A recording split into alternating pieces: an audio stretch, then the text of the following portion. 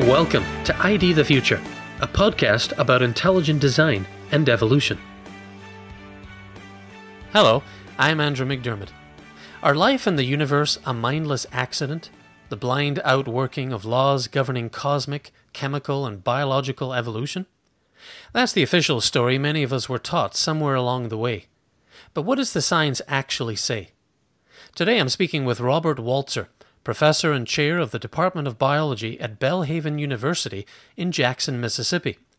He also served as co-chair of the History and Philosophy of Science section at the Mississippi Academy of Sciences, and received his PhD in anatomy with a focus on neuroanatomy from Ohio State University. Waltzer is co-author of a new book published by Discovery Institute Press called Evolution and Intelligent Design in a Nutshell. Rob, welcome to the show. It's good to be here, Andrew. So, tell us about the chapter you wrote for this book. It's called Irreducible Complexity and Evolution. And what role does it play in the larger theme of the book? Sure. When I began writing this chapter, my task was to kind of lay out evolution and some of the issues related to biology. The previous three chapters dealt with some larger issues such as the origin of the universe and the origin of life. But now once we have living forms, then evolution is a relevant topic. And as it stands, evolution kind of is in opposition to intelligent design in many ways, because the features that we see in living organisms are more consistent with the designing intelligence as their source, and not consistent with unguided processes such as evolution. And so how does one address these issues of evolution? Well, that's something that I tried to get at in my chapter. Okay. And what are some of the issues related to evolution that you explore? Sure. So evolution is really the dominant view of mainstream science. In some ways, it's kind of domineering, and those looking at it can kind of get intimidated by it. If one wants to bring up the issues of intelligent design, they could get shut down by the evolutionists. So what's that person to do? Well, so we want to just look behind the curtain a little bit on evolution and see what is really behind it. And what I found helpful is to define some terms that are important related to evolution and then kind of tease apart their relative contributions. And by doing that, the overwhelming aspect of evolution and its domineering kind of position may be knocked down a notch or two. These terms are change over time, common descent, natural selection, and micro and macroevolution. Okay. Yeah, I really appreciate that you start there in your chapter, because as we all know, evolution is a loaded word, and it depends what people mean when they talk about it. So you talk about the fact that it can mean change over time, common descent, natural selection, and even micro versus macroevolution. All very important terms to look at. And I think by now the ID the Future audience is fairly familiar with them. What do you see as the importance of clarifying these terms in this book? Well, the problem comes when an evolutionist tries to use one term and conflates it with another. That's equivocation. Maybe there's evidence for one thing and not evidence for something else. And by equivocating, by making them equal, then you sort of imply that there's evidence for something which really doesn't have much evidence. So, for instance, if we take Darwin's finches had specific kinds of beaks. Some of them were long and thin for getting insects. Some of them were short and stout for getting seeds. And the production of these differences could be ascribed to microevolution, which is small changes. Now, there's also this term macroevolution. The idea held by mainstream scientists is that multiple small changes occurring over long periods of time can eventually accumulate and lead to large changes. But the problem is that there really isn't evidence for that. And that is, there's really not evidence for macroevolution for these big changes. But there is evidence for micro. And so very often, micro is conflated with macro. It's stated if micro is true, then macro is true. But that actually is not the case. That's conflation, that's equivocation, and it just doesn't follow. It isn't valid. Another example is selection. When we consider artificial selection versus natural selection, artificial selection is essentially breeding. This process involves intelligence. Someone is doing selective breeding to cause certain traits to be enhanced. Now, natural selection is an unguided or accidental process. Artificial selection, while it can produce some changes, those changes are limited.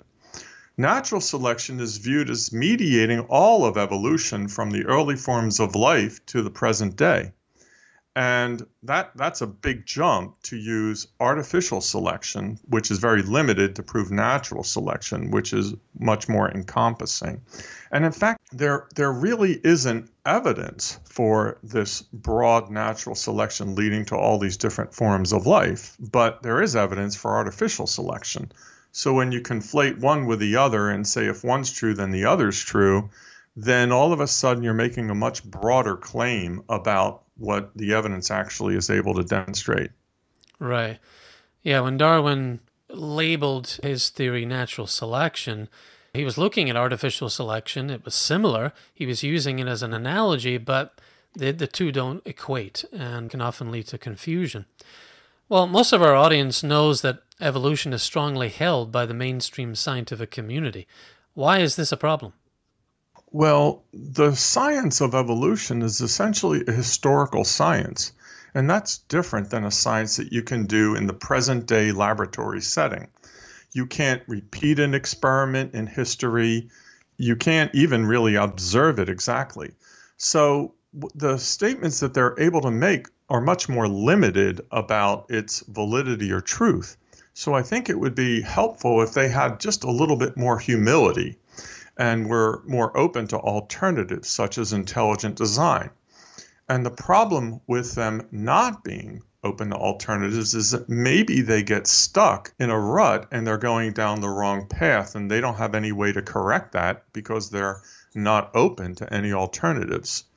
So, for instance, if we consider the issue of how closely species are related to one another, the similarity of their features, this has been used to build common descent.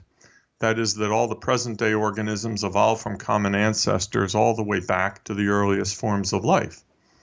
But that's not the only explanation that one could consider in seeing this relatedness.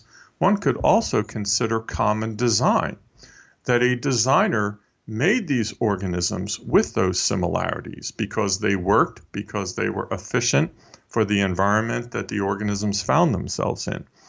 And this is something that we're familiar with. Designers choose to use features all the time, as we see in human designers. So why not the designer of life do the same thing? Some great points there. Well, tell us a little bit about your experience interacting with evolutionists. Sure. So I'm thinking of one experience in particular. I had lots of them over the years, but one of them in particular, there was a local scientific organization, and I wanted to give a presentation on intelligent design and the problems with evolution. But I realized that I might run into problems. So I just went directly to the organizers, and I just directly asked them permission. Can I give a talk on this kind of subject? Their answer was there wasn't a venue to do that in, but they would create a new division and allow me to give the presentation in that division. But they gave me two conditions. They said that I had to leave time for questions, and they also said that when I answer the questions, I have to really answer the questions. I can't duck. I can't hide behind religion. I can't avoid them. I have to be honest in my attempt to answer them. So I think that they just assumed that I just had a very weak position that would be easily defeated under their sophisticated scientists, and that they would humor me, they would let me give my talk, and then I would get shot down, and I would kind of go away, and it would all be over. But in fact, that didn't happen. I kind of held my own. And the organizers were a little upset, and one in particular didn't even want to talk to me after it was over. But then later on, he kind of thought about it, and he came up to me and said, you know what, I can't complain. You followed the conditions that we gave you, and your views held up to scrutiny. So now that section still exists. I continue to give presentations in it, as do others, And it kind of started a new thing in this scientific organization. Huh. Well, that's a story with a good ending. Getting back to the chapter, you just mentioned how mainstream scientists should be open to alternative views. Do you have any examples of how this might play out in ongoing scientific work? Yeah, there's a topic referred to as junk DNA. When we look at DNA, it can be divided into two kinds of components. One is coding and the other is non-coding. And when we say coding, what we mean is that it contains instructions for proteins. Well, surprisingly, the majority of the DNA is actually not coding. It doesn't contain instructions for making the protein. And so scientists, as they observed this, they thought, mainstream scientists, they thought, this must be just useless junk left over from evolution. And so they called it junk DNA. And they figured that it was non-functional and that there were mistakes in it, and the mistakes really didn't matter. It's kind of like a junkyard. Things just deteriorate. There were even remnants of things that used to be functional. But ID theorists looked at it in a very different way. They actually predicted that it would have function, because a designer making this DNA would not just make wasteful, useless components. And as it turned out, the research over the years has backed up the ID theorists' views, and they're finding more and more functions for junk DNA, even so much that the term junk DNA has kind of fallen out of favor, and it's usually referred to more often as non-coding DNA. I remember when the ENCODE project results came out, it really validated some of those predictions that came from the intelligent design theorists. And they're still discovering more non-coding regions that actually have reasons to be there. Yeah, well, actually, this is kind of off topic a little bit, but really DNA is just one of the sources of information in the cell. And it may be that those non-coding components have information that we haven't figured out how it impacts the DNA and causes the DNA to be expressed.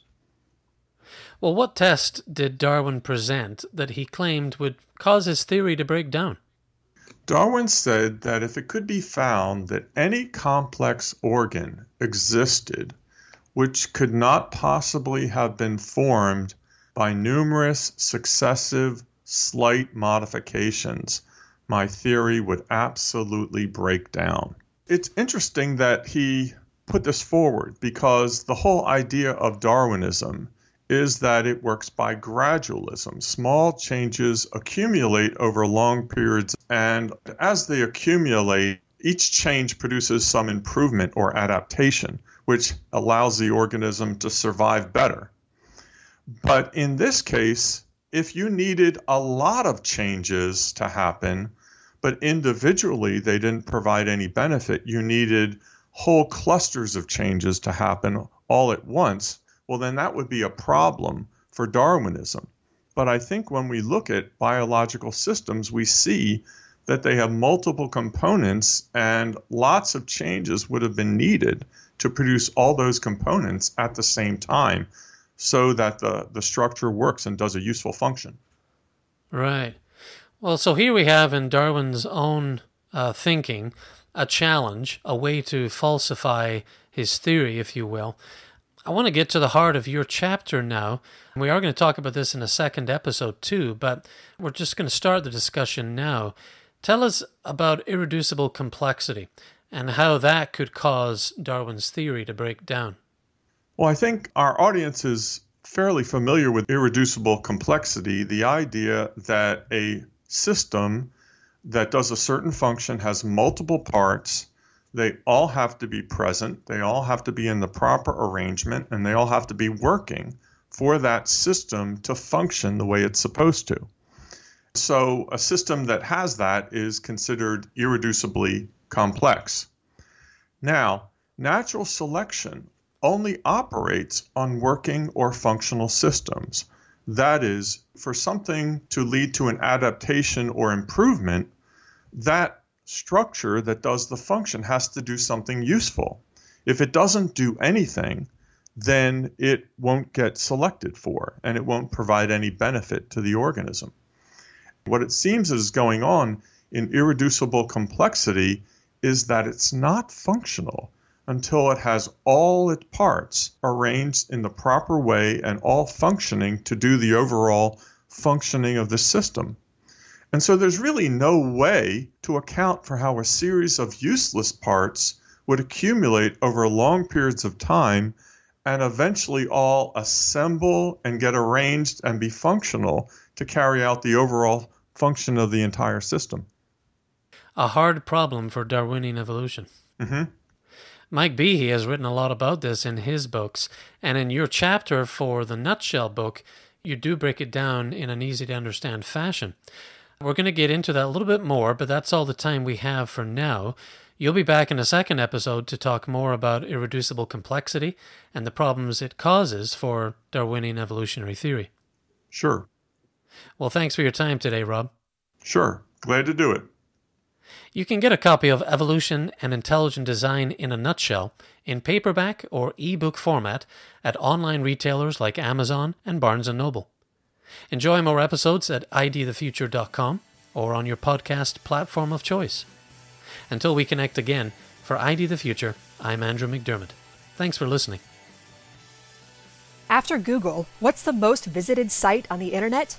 YouTube. And through YouTube, more people are hearing the evidence against Darwin than ever before. Last year, the views on our Center for Science and Culture channels increased by over 400%. And in just the past 3 months, our YouTube videos had more than 1.3 million unique viewers.